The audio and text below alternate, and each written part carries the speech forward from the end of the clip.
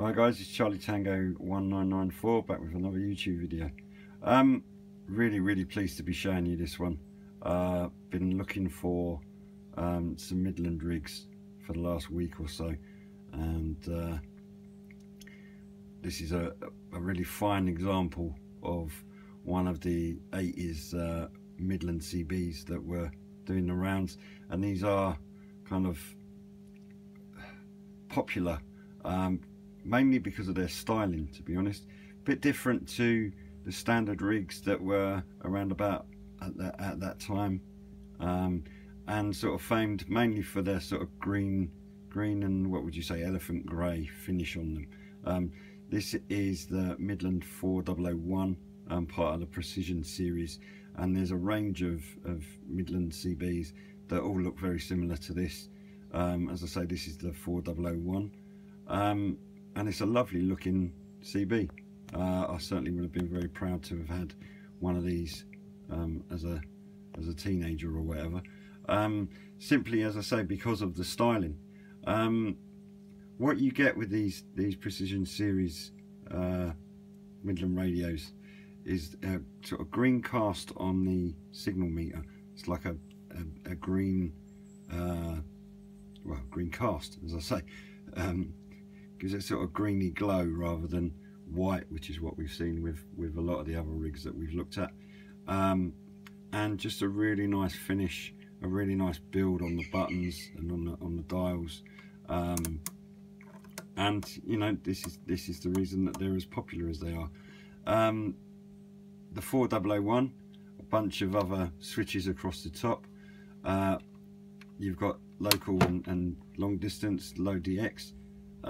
There's a dimmer switch on this one, so again, night driving, that sort of thing. You can dim things down. I suppose it also conserves battery if you're running it portable. And we've seen it on other rigs, but Midland are more famed for having green LEDs on their number display over red, really. I've also seen them in blue, but you know, the green matches kind of the case and the microphone and everything. So really nice rig. I have to say, there was someone on earlier, but having had a listen and doing some tests, the audio on it is lovely.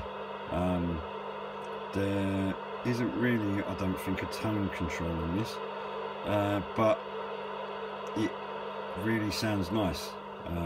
Listen to the signals that were coming in earlier, better than some of the other rigs that we've been looking at. Absolutely noticeable. Other things to say, not much. With the 4001, you've got the RF gain and the mic gain, which I'm going to show you another Midland radio after this one, which is the 2001, and doesn't have the RF gain or the mic gain. So this too will go up on eBay. Going to ask a decent amount of money for this, again, because it's, I don't know if I can show you on camera, but it is in really nice order. There's a couple of tiny little marks up here and a bit of marking just there, but other than that, I mean, the dials are clear. It is a really nice rig. So get this up on eBay. Ask a decent whack of money for it, to be honest, probably 35 quid, something like that, plus postage, and we'll see how we go with it. Alright guys, I'll be back to you soon with another YouTube video. Cheers.